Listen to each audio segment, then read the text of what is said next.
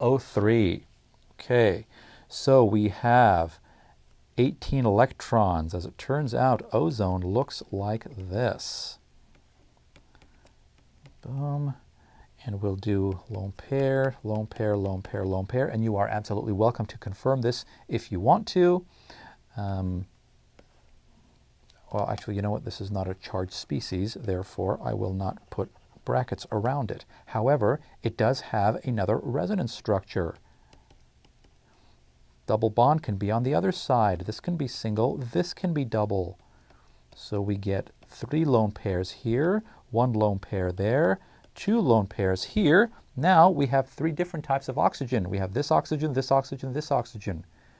O1. The valence is 6. Let's look at this one. Call it O1. 1, 2, 3, 4, 5, 6, 7. 7 are assigned. It has a formal charge of -1.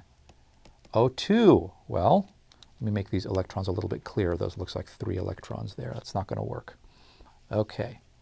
Now, this one is normal oxygen is 6. The valence of this is 1, 2, 3, 4, 5. This one is +1. The third oxygen is the normal valence of 6. 1, 2, 3, 4, 5, 6. It is 0.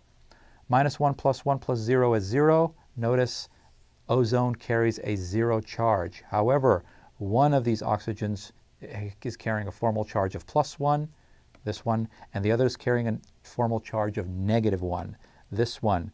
This is the complete resonance structure along with formal charge.